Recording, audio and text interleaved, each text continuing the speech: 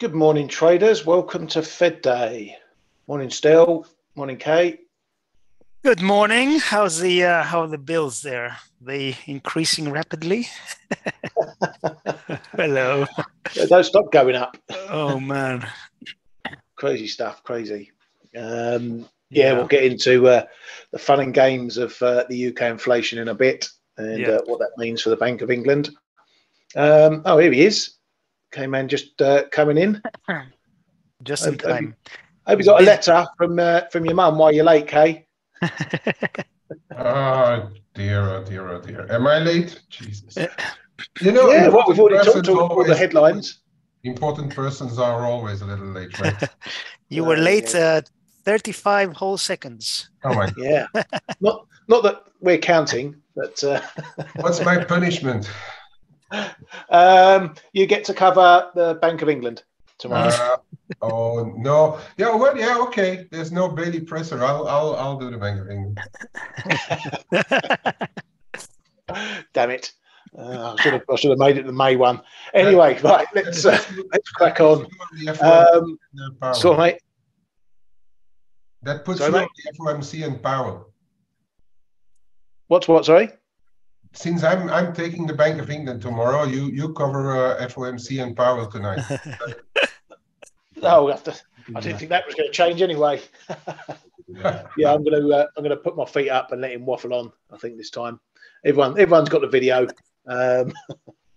Anyway, lots to talk about. Obviously, Powell, Bank of England, everything going on today. So we'll crack through the headlines. Japanese Cabinet Secretary Matsuno confirmed that they will be allocating more than 2 trillion yen from reserves for measures to cushion the blow to the economy from rising prices. So how they're going to do that, probably along the same lines of energy subsidies and the like going forward. So more fiscal measures from Japan that the BOJ have to worry about.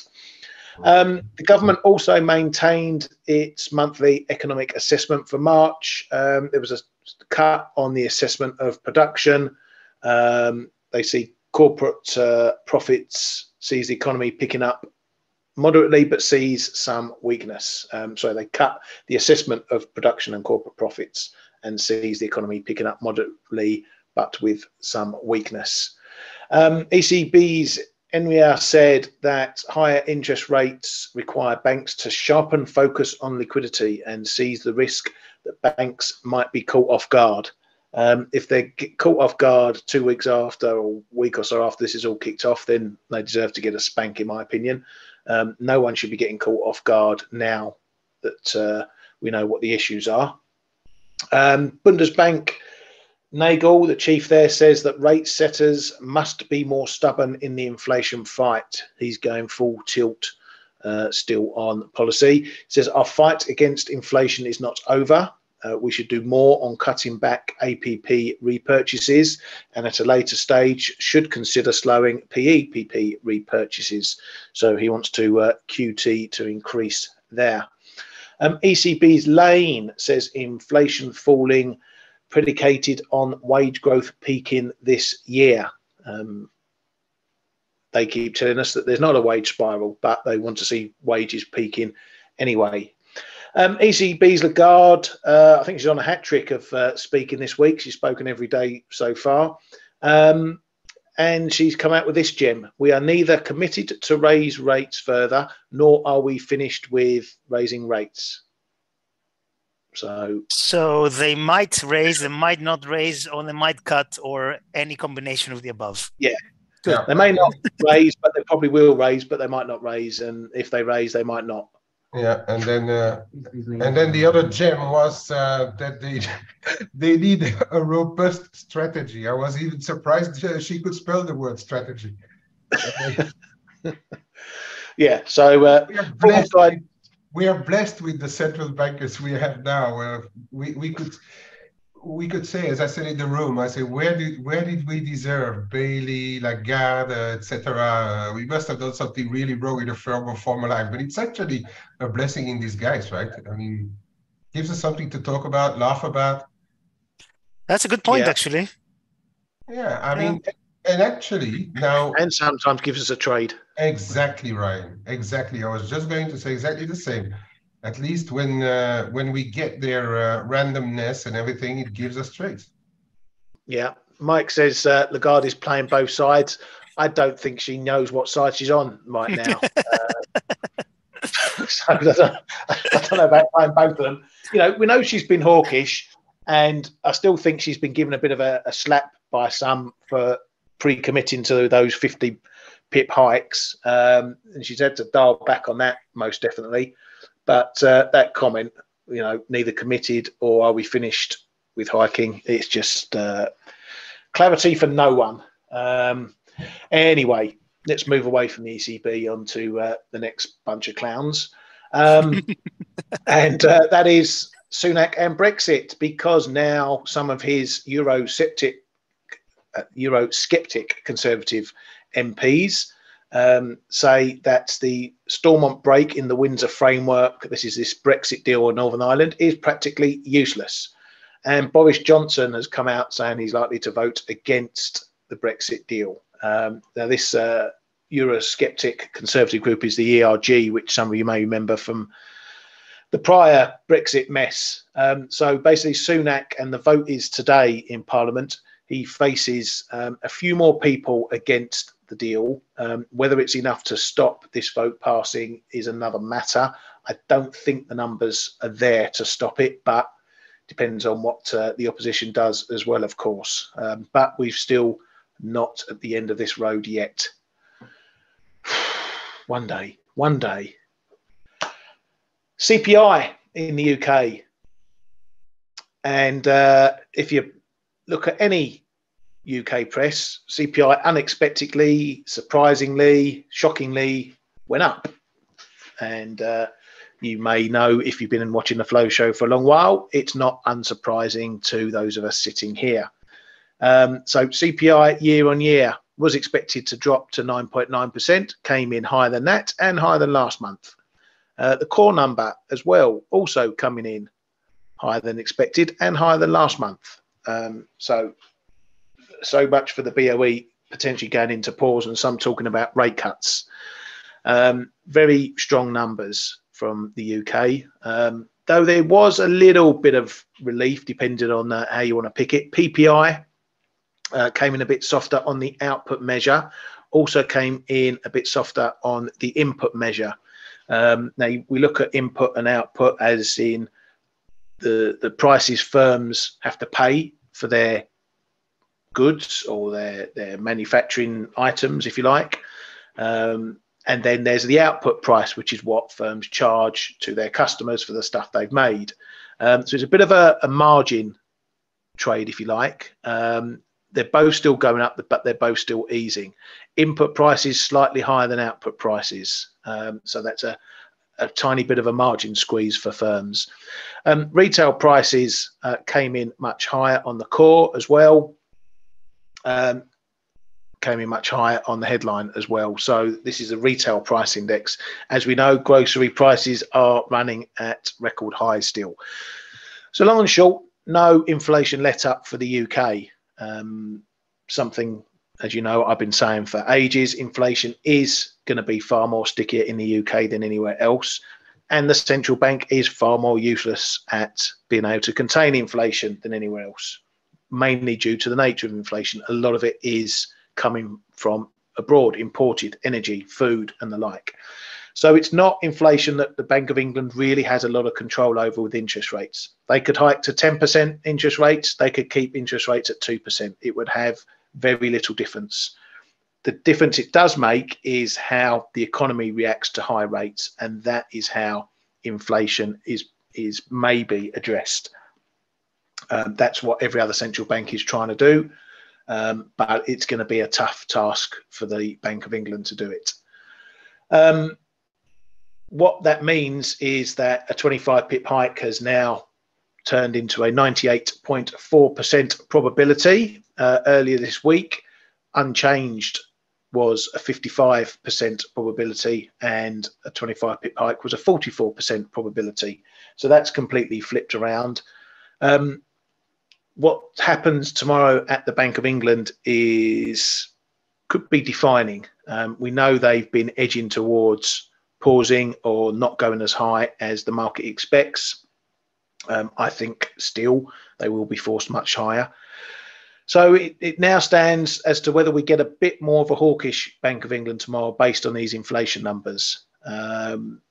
What's going to be interesting also is the vote numbers, how they drop tomorrow, because that's one thing that can swing the initial moves in the pound as to how many people are voting for hikes or the decision, how many people are going to vote leaving rates unchanged. Maybe even some have been talking about cuts. The last vote was 7-2 for a hike, with 7 voting for a hike, 2 to keep rates unchanged. We're expecting a 6-3 split tomorrow, 6 voting for hikes, 3 for unchanged. So anything higher than that, i.e. 7-8 voting for hikes, would be looking a bit more hawkish on that front. Guys, what do you think of it? Still, inflation in the UK? Yeah, I mean, inflation, we've talked about inflation in different parts of the world. So the UK is, just like Eurozone, is a lot more dependent on energy externally, right? So as the price of energy stays high, inflation stays sticky. And yes, I know that oil has been dropping over the past couple of weeks, but this is a very recent move. You know, the past few months have been characterized by high prices of energy, and it takes energy to create everything. So inflation is sticky. We're seeing this in the UK. I find it very, very difficult to see how they cannot hike, even with the banking troubles. Now, I know I've said in the past that I think, you know, given the uncertainty in the banking sector, this might push central banks to be more cautious. But, you know, for the last few days, it seems that the central banks and lawmakers, they want to do everything they can, use every tool that they have, and they've already started doing that to contain the panic. And as you guys have said repeatedly and very correctly, it's a different thing between monetary policy and using tools to protect the banks. So theoretically, excuse me, with the inflation now ticking back up again in the UK, I find it very difficult to see any arguments for not hiking 25. And I mean, it's not like a hike is going to make a difference in the banking situation. It's more a move of confidence. But at the moment, given that things are seemingly contained, I think the market pricing 98% chance or whatever that is of a 25 hike is fair. I mean, I don't know what you guys think, but I see very little reason for at least a majority. I see a very little reason for a majority to vote for a no change. Maybe we'll get one or two dissenters again. You know, you're always going to get the doves who are going to find an excuse to be dovish. But overall, I think the Bank of England will hike because inflation is still out of hand. Yeah. What do you think, Kay? Does this maybe have them taking a bit more of a hawkish slant tomorrow, or? I guess they have to on inflation, and somewhere they are also supported by the latest data. And I keep repeating myself in many countries, not really falling out of bed yet. Actually, if you look at it on the face of things, the latest round of numbers was worse in the US than they were in Europe or the UK, for instance. If you take them as a whole, right? You have the occasional outliner there, but so no, I think they have reasons to be hawkish now. We know Bailey and his lot, and those doves also in there.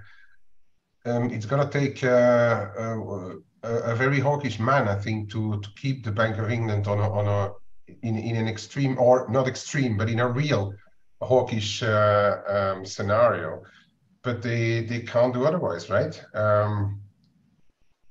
Yeah, I think 25 is. I've always thought that they should hike anyway, but I think it's the data also are supportive for it. We haven't seen real bad data. Okay, we have like those lending numbers and stuff, the credit numbers were not great, but it's about the same everywhere. So no, I think they have every reason to be hawkish tomorrow on the Bank of England. And regarding, as Stelios just said, and we have been saying here repeatedly, that it's a different thing between monetary policy, the sheer move of interest rates, and then what they do on the sides. We have seen, for instance, in the States, the Fed has injected a massive amount of liquidity, and then the rest is over to the Treasury, right? Yeah. So in that for the FOMC tonight is keeping me also on the hiking side of things. They probably will do 25. There's not really a reason, because the numbers have been coming off a little bit, barring the last big domino, which is the employment report. They've been coming off a little bit, so that will keep them really away from the 50 already. That is a good enough reason.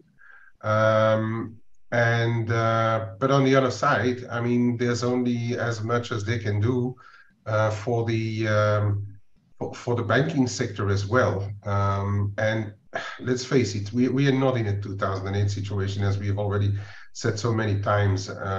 Whether it is in the States, whether it is over here with the Credit Suisse.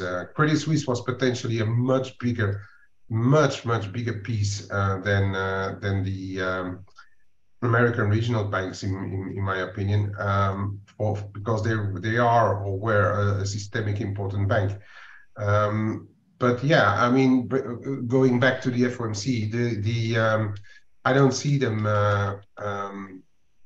their hands still. There's no reason, you know, and inflation is still way higher than they think. The jobs are keeping up, and the rest of the numbers have been volatile, although, as I said, a bit weakening. So that will keep them for sure away from the 50 BPs this time as well.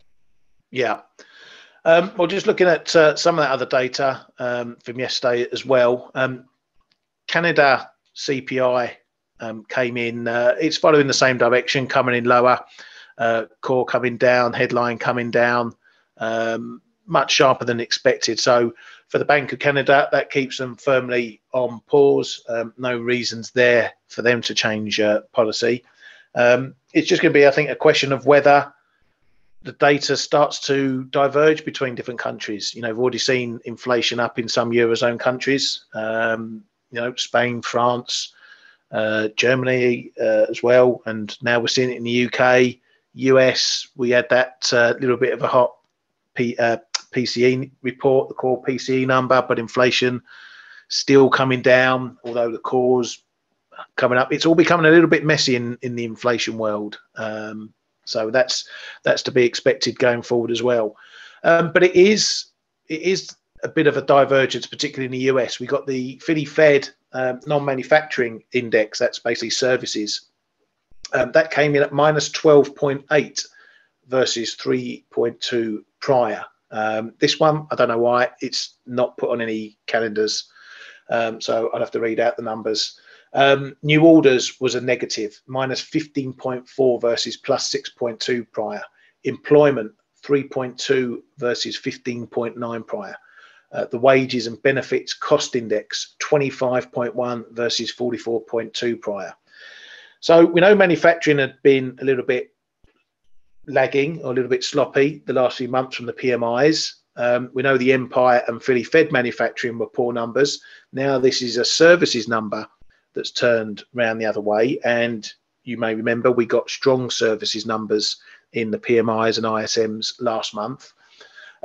So the question is, was that a little bit of a New Year pickup and it's falling out of bed this time or not? We won't find out until Friday when we get the first round of flash PMI numbers. Maybe that will shed some light. So particularly for the US, be careful with that, depending on what the Fed do. If the Fed are a bit hawkish and the market fancies some dollars, Friday we get a poor PMI number. That's going to flip those rate expectations once again. And good for trading, good volatility, but you've got to be prepared to go both ways on this. And just to highlight the data divergence yet again, housing, existing home sales are strong up. That broke a 12-month, I think 12-month streak of falling numbers.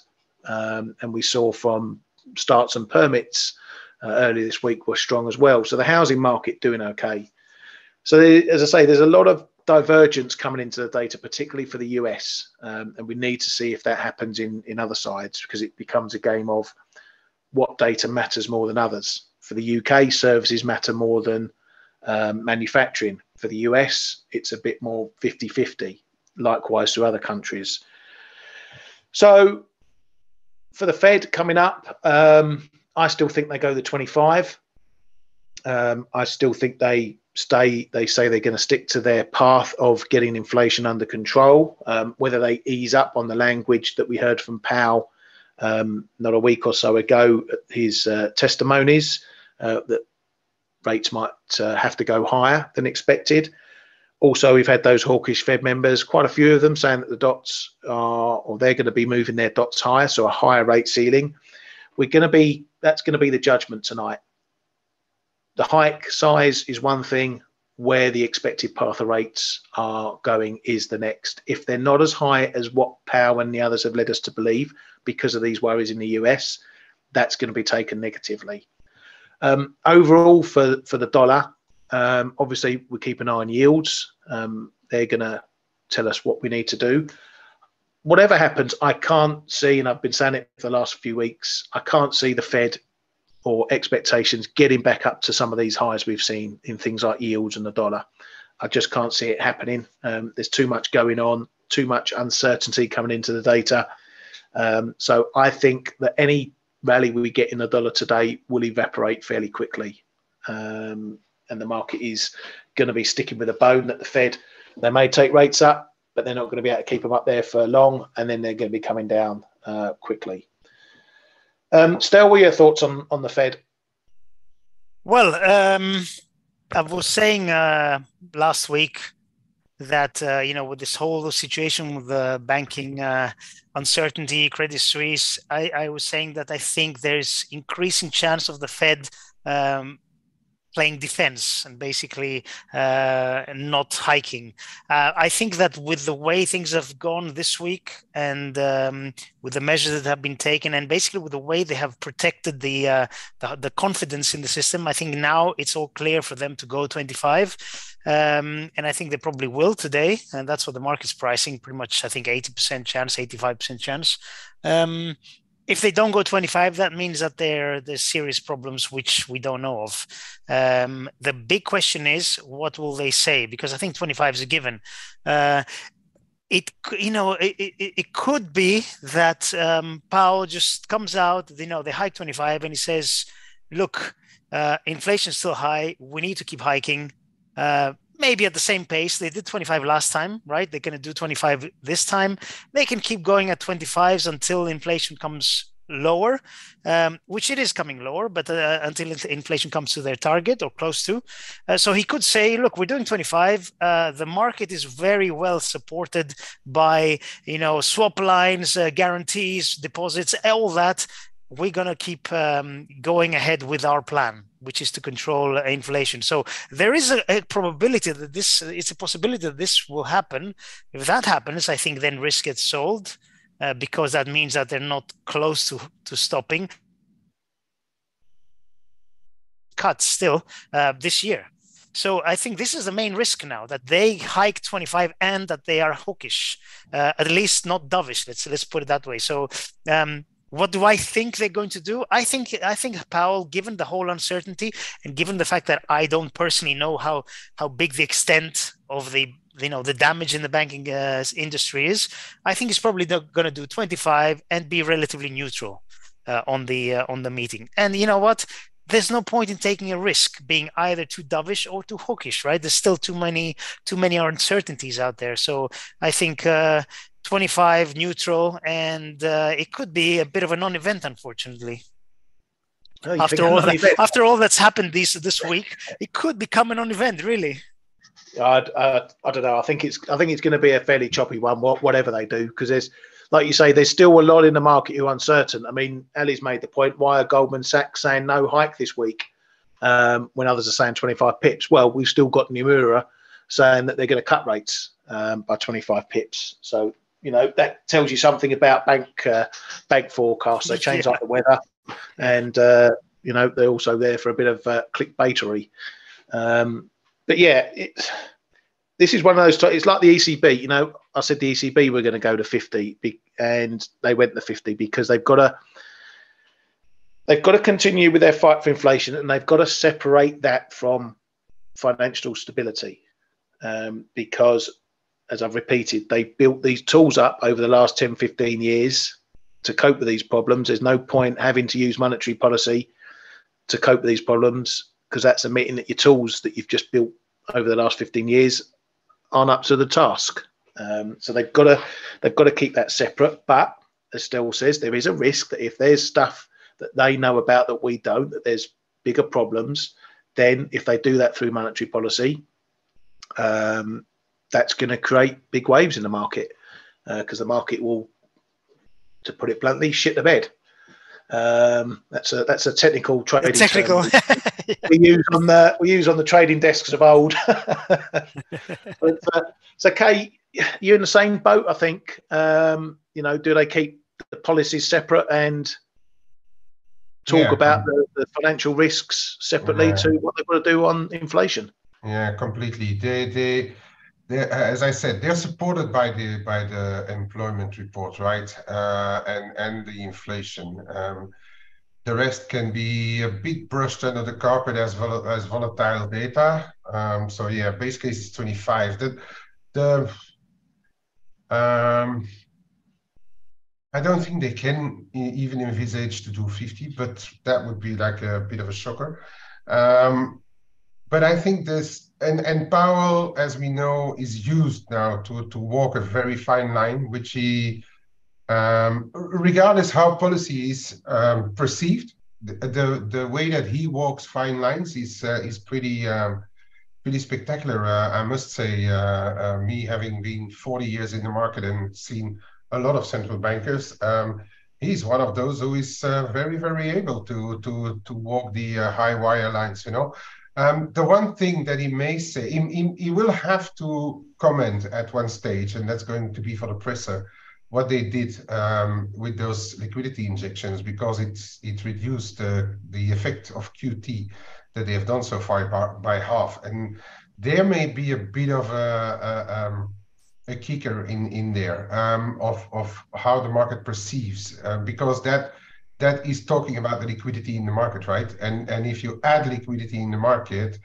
that's going to be perceived positively by asset markets. If you take away liquidity, then it's going to be perceived negatively. And I think it may have a bigger impact than just doing the 25 or so. The rate hike will send one message, and I think the liquidity stuff will be, and that's where I joined the Stel comments. It's about the same also as saying we don't know whether some that bodies still have to fall out of the cupboard, or we know that it's not that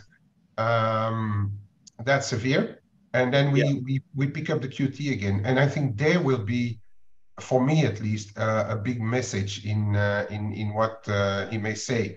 All else equal, of course. Yeah. So do you think the Hawks have perhaps had a bit of a wake up call?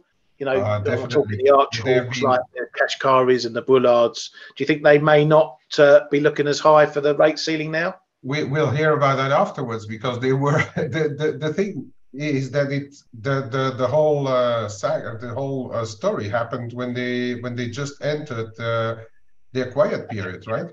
Yeah. And so we don't really know we don't really know what they are thinking right now. I think that may be where your dot plots come into play, right? They may express their feelings, and then afterwards we will hear traditionally about all of them. But there they may express what they think through the dots. Yeah. Yeah. Okay, so let's go, mate. Yeah, I mean, I know we're already on the FOMC, but I would just perhaps, when I take the screen or so, give a couple of comments about what happened. The thing in Japan you talked about, the stimulus package, and then the Xi Putin meeting. Yeah. I'm going to just jump onto that. Got some last line to do, then we'll get really stuck into the prices. So staying in the US, and Treasury Sec Yellen said there will be time to evaluate whether bank regulatory adjustments will be needed to address root causes of the current crisis. The Fed's going to be in the firing line for that because they had supervision of SVB, as we mentioned this week, and questions are being asked there on why they didn't take a stronger arm. They flagged some of these problems, including the interest rate risk, but the bank apparently did nothing. So there's going to be questions over why they didn't push harder to keep that contained. On the Russia-China stuff, there's been a whole mix of stuff going on. China and Russia have agreed to further energy cooperation. Putin said he's going to boost LNG supplies to China and oil as well. Also, they're going to extend pledged oil cuts through June. That's to everyone else. Various areas reported that Putin and Xi paid great attention to the Ukraine peace plan in the one-on-one meeting, but not a lot came out of that in terms of what may happen from that. While they were talking about peace, Russian defense minister said fewer and fewer steps are left towards a nuclear collision, and Russia will respond to possible depleted uranium ammo supplies to Ukraine by Britain. In a joint statement between Russia and China, they said that Russia-China relations do not constitute a military political alliance. So overall, not really a lot came from it. Nothing that signals any steps towards any solution in Ukraine or China pushing Russia to get to the negotiating table. It was all a bit of backslapping how great relations are and how they're going to do much more business together. What do you guys make of what came out of that in the end? Well, I think it was worrying. Unless we get a quick, a fast call from Xi to Ukraine, what he said he may be doing, if I recall correctly. Yeah. Unless we get that, and there's real talks coming out of there. I don't. It was extremely underwhelming on the peace side, in my opinion. I didn't see personally anything that is going to stop Putin from continuing. They will never tell us officially or openly if China is going to support Russia with weapons and stuff, but behind the scenes, I think it's a worry. I didn't hear anything really positive coming out of that meeting. Yeah, Stel, you got any thoughts on all that stuff? Yeah, it worries me a little bit. I have to agree with Kay. It's they were both talking about how the majority of the transactions between the two countries are now being done in yuan and rubles, and the collaboration is strong and this and that. So basically, they have a common enemy, which is the US. And I don't like it when the world kind of reduces itself to two sides, especially if there's lots of power on both of them. It used to be US versus Russia. Now Russia China is a very, very powerful combination. So it scares me a little bit. I don't know, market wise, what are the implications? Well, none yet, but things like that brewing can't be good. Yeah, I think the market's got a case of fingers in its ears over this. Yeah, I mean, what about these equities, man? I mean, seriously, they're amazing, resilient. I'm clapping. I'm like, yeah, well done. It's fantastic. But how? Why? Anyway, I don't know. I don't know is the answer. Yeah, we've been a bit confused about some of these moves. We thought maybe Kay was saying that perhaps some of the bid in the euro is expectation for the Xi Putin meeting and maybe some resolution. That hasn't really happened, and yet euro's still holding up. So is it just undoing of some trades that we've had this week, risk trades into the FOMC? Are we going to just shuffle the deck after, get back to dollar being strong? Who knows? This is a tough part of trading. You've just got to as we've been saying all week. You got to stay nimble. You got to go with the flow, go with the punches. Don't get married to a side or a bias at the moment, because all it takes one headline and everything turns around. So for me, coming into this one, I do have a bit of an idea for cable, purely based on what's happened with the CPI report. I was hoping maybe that we might get a move up to 124 over that CPI and just everything going on. Not looking the case at the moment. My thought was that this might be a good one to short into over the FOMC, because if the Fed do come out and hike 25 and stick to their plan, you're going to see the dollar bid up a bit. That will cause a dip in cable. If you get a decent move in that, a couple hundred pips, then that may be something to look at, flip into a long post FOMC to run into the Bank of England if they come out with something that's a bit more hawkish. Plus, I still think that the dollar, any dollar strength we see is going to go pretty quickly, evaporate pretty quickly. So that's going to be another tailwind for something like cable. But you can cast your net across a lot of dollar pairs at the moment. Euro dollar still knocking up against or just below that 108 level. It's found a bit of a brick wall in the 80s yesterday. It's struggling to really get close to 108. Maybe the market's pushed itself enough over the last day or so. It doesn't want to go out on a limb now. I wouldn't rule out a move above 108 before the FOMC, just if the pressure bears fruit and we get a little bit of a stop blow through. But I'll be careful that it quickly reverses and we sort of revert to mean and hover around this 108 area. I'm still long in this one. I'm just got my finger hovering over the trading button now because I want to take a bit more off into 108 if I see it, bring my stop up a bit more and lock in what I've got. What are you guys thinking trading wise for this one? Dollar yen's creeping up again, but I can't help but think this is still a rally sell, Kay, do you think? Euro crosses, mate. I think a lot has to do with the Euro crosses. Yesterday we have seen that 100 points rally in the Euro sterling. Okay, today it's been undone for half on that CPI, but then Euro yen beat, Euro Canada beat, Euro Aussie still beat on dips. I think it's a lot of it is Euro, and then in addition is again the Japanese stimulus package, right? They will continue, and I think that's one of the factors, to me at least personally, is why yen can strengthen on stress elsewhere, on expectations for UEDA, whatever. But then if you look at behind the scenes what's going on, I think yen it's tough to buy yen for more than a few sessions at the time.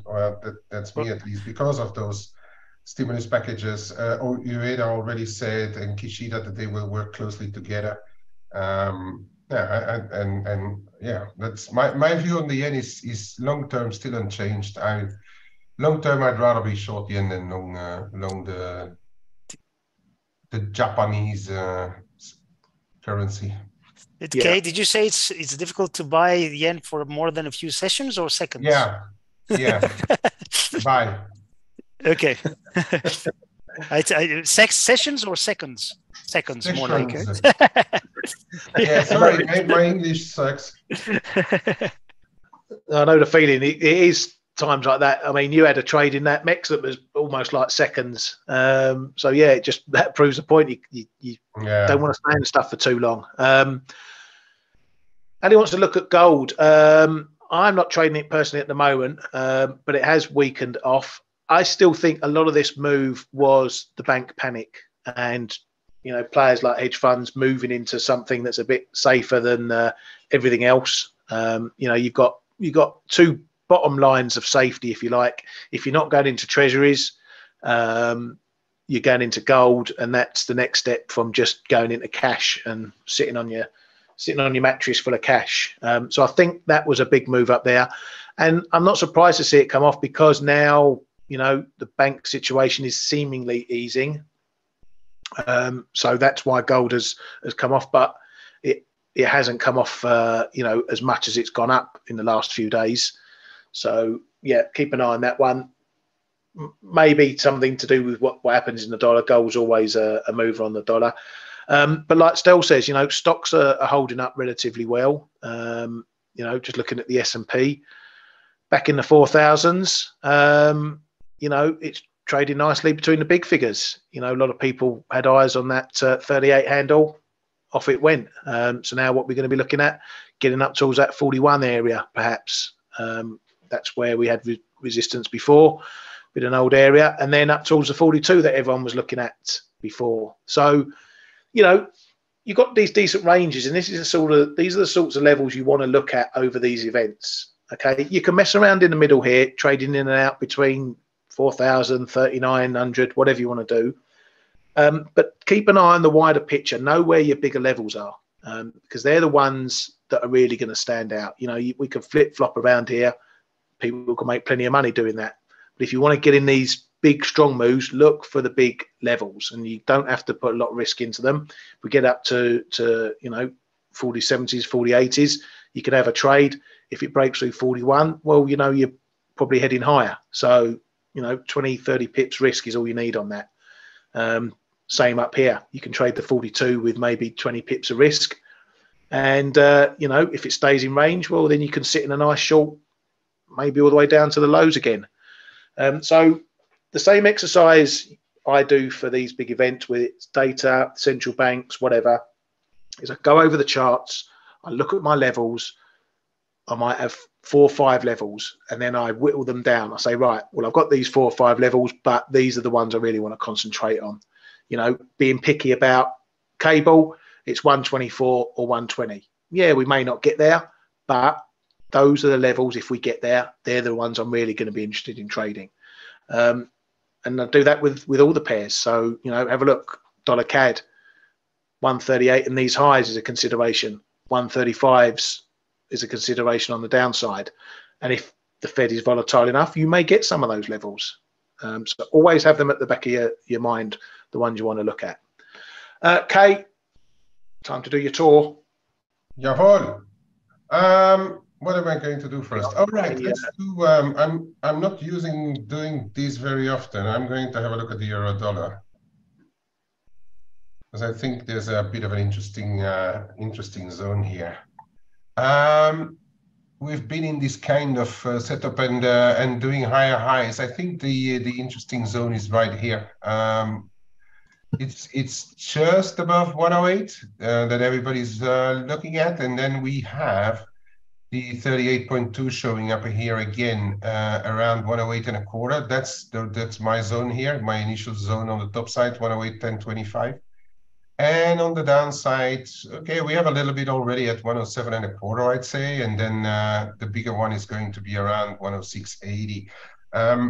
I have similar view. I think the euro for the time being is attracting some decent flows if you look at the crosses. If anything, if we see like an initial blip on the dollar higher, that would take the euro back into low 107s, high 106s. I'm going to be tempted to counter trade this just because of the current strength of the euro. We've seen that the European banks have very little exposure to what's happening in Switzerland. So I'm tempted to think, as I've already said, that that Swiss story is, even though it could have been a big one, seems to be for the time being contained to Switzerland. But we cannot judge about any final implications before we know, of course. But in current context, I think any move back down to 107 or below is going to find buyers on the euro dollar. Yeah, your cable, you've already done it. I can live with that range that you put up there. 120, 124 looks pretty good to me. It's been rejected many times above, so 4.5, and then on the downside. But I don't think it's far away right now. I'd say we already get bids even somewhere between 122 and 120, 160 in the current environment, I'd say. So yeah, so overall, I mean, it's selective. I'd rather buy euros and sterling than something else, for instance, because those are the two who, in my opinion, hold pretty well. The dollar yen is a different animal, very very different animal to me. Let's go on to the daily, and there's only, to me, one level to watch today on the close, and that's here, 132.70. Whether you're above or below, I think that's going to be decisive for the next sessions. If we are below, then we have to look at what's going on again somewhere in those low 131s, because then there's a risk for this dollar yen rally to completely reverse. But if we're above, then I wouldn't be surprised if we start to move back up to high 133s, and why not back up to closer where the prior top was, just ahead of 135. That's just for the dollar yen. I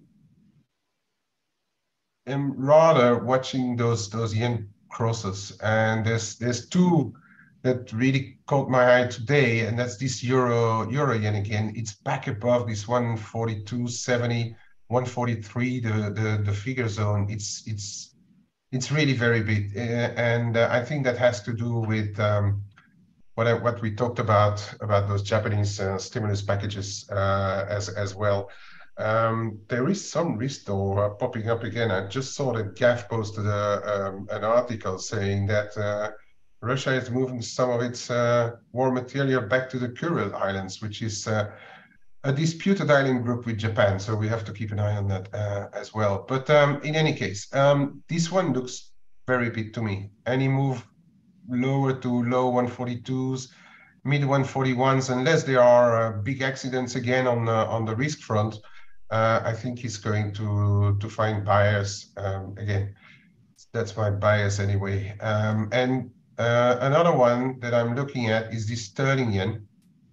You can see we back above the wedge.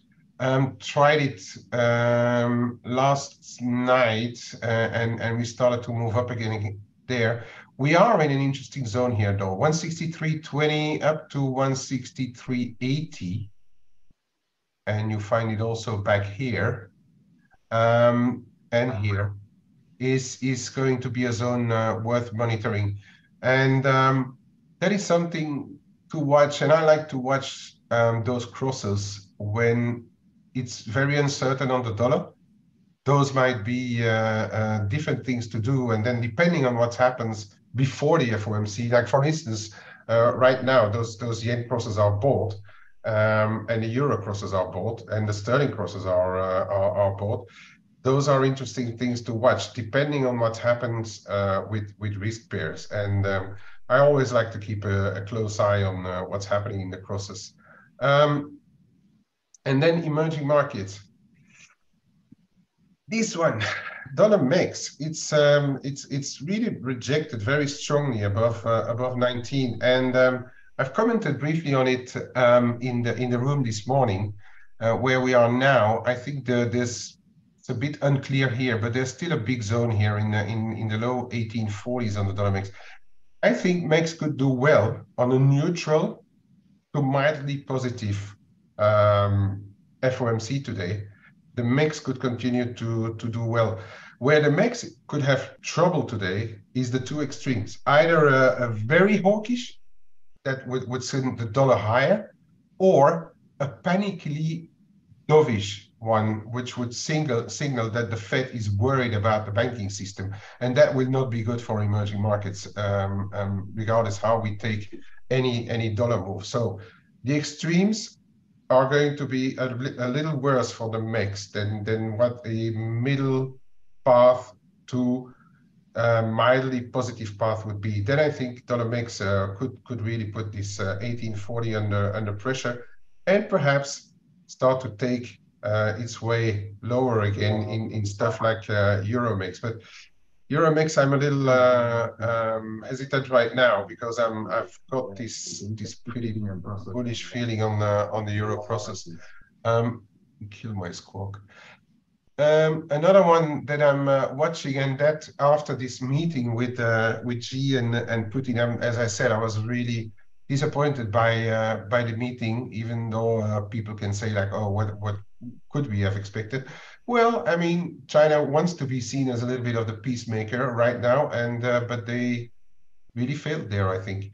So the dollar China is one that I'm going to keep an eye on. I think there is very little reason to buy Chinese yuan right now. Also, don't forget we have the on the 27th, I think it is, we have the RRR cut kicking in. So if there's anything positive on the dollar China, I think we can have a test, move back through this triangle and go for a test of 692.5, 693. If in turn we get a very bearish dollar scenario, then we can't rule out a retest of the 684.85 again. But what I did this morning, because of my disappointment on those meetings, was buy a little bit of Euro China. I haven't charted it. I just did it because of a feeling. So I bought a few euros and I bought a few dollar China. So I'm rather long Euro China for the time being, expressing this relatively negative bias that I have on the CNH. We got to take a look at energy as well. So let's first go back onto the daily. So as people know, I've been commenting on this. To me, this 62, 67 zone is historically been a bit of a heavy traffic zone and what I would call equilibrium zone, because we've seen how it collapsed through in 2020. And then when it was positive, when the central banks were injecting money, where the economies were crawling back out, look, we also traded a lot in this 62, 67 area on WTI. So to me, this is a bit of an equilibrium zone. It would be really looking panicky if we start to break below, and especially below this additional trend line that I have in the 61s.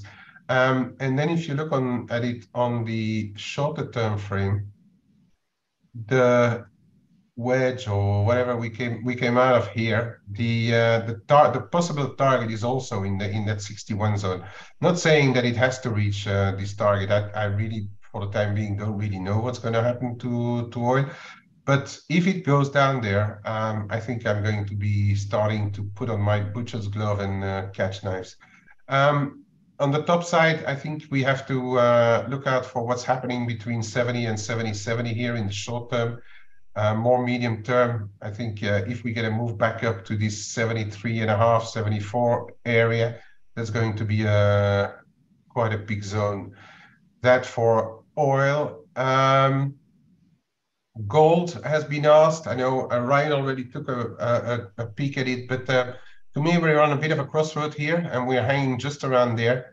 I think 1960, 19 and a quarter. That's going to be the range to observe in gold. If we see a dovish enough dollar meeting tonight, this could easily break back through 1960. If in turn Powell succeeds to put a bid under the dollar, this 19 and a quarter has to be monitored, in my opinion. Silver, less clear. We're hovering around. We could argue that this is a bit of a bullish flag, right? For those watching those things. So yeah, and that would the underside would coincide with support coming in here around the low 22s, and the top side anything back through 22, call it 55, 60 or so, and then need a confirmation above 22. That's where it needs to get through to gain traction again, to be able to go up somewhere into the 23 bucks. Have I covered anything else? Does anyone want to look at anything else while we're on it? While I'm on it. Still, you got any? I think you've done a splendid job, as always. Yeah. Then I give it back to you. No problem. Oh, yeah, not gas. Oh yeah, you're a Noki. You're right, Catherine. You're a Noki. Tomorrow we'll have the Norges Bank, right? Just before we even do the show. Look, this has been in a very powerful up channel, right? Since December. But it's also been responsive to what's happening in Brent right now. So with all trading higher, we have found a top. So I think you have to really be careful what's happening around closer to 1150. And yesterday, this is the initial little support where we bounced off yesterday. So keep an eye on 1130. But I think more importantly is going to be this one here, and that's 1120. And then we are talking about 1115. So 1115.20.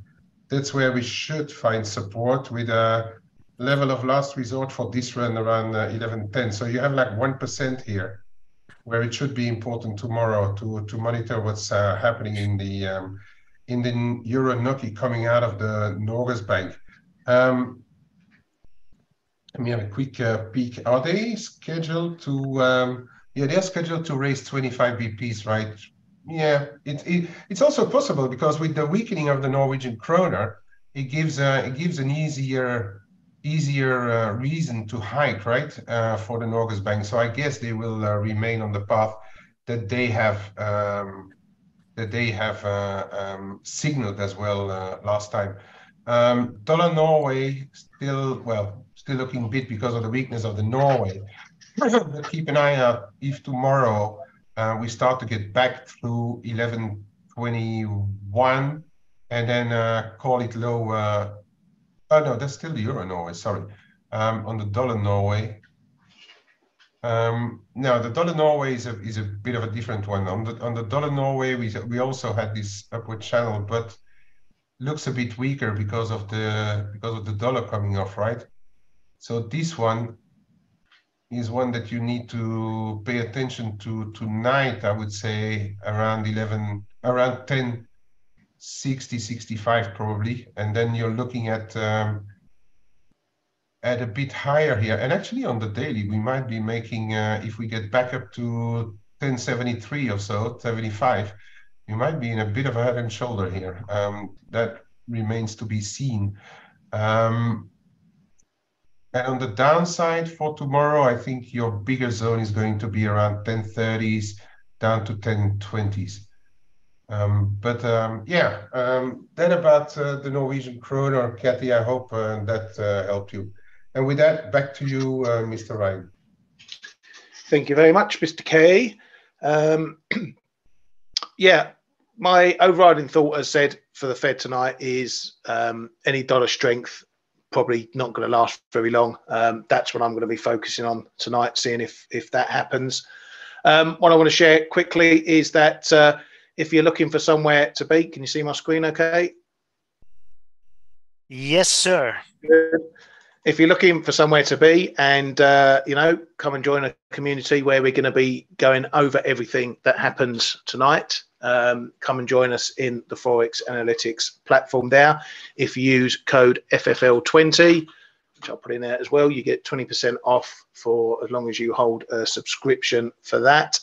And also don't forget to check out our traders funding program, where you can leverage up your account for minimum risk, i.e. just the assessment fee. Let's get the right link, shall we? I've blown it.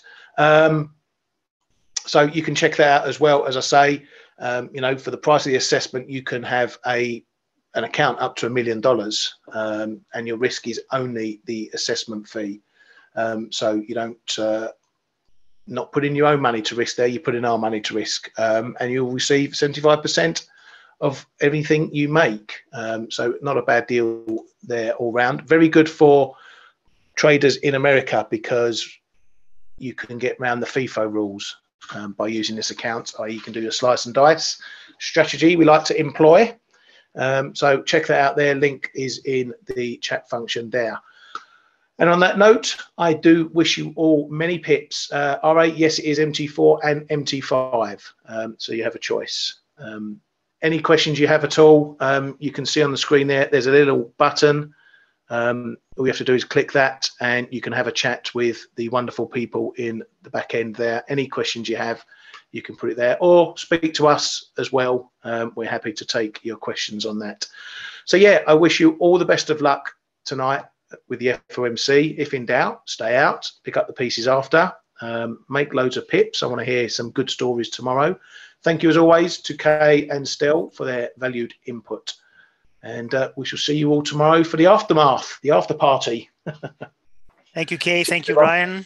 Cheers, guys. And see you at the chat room. Yeah, see you guys.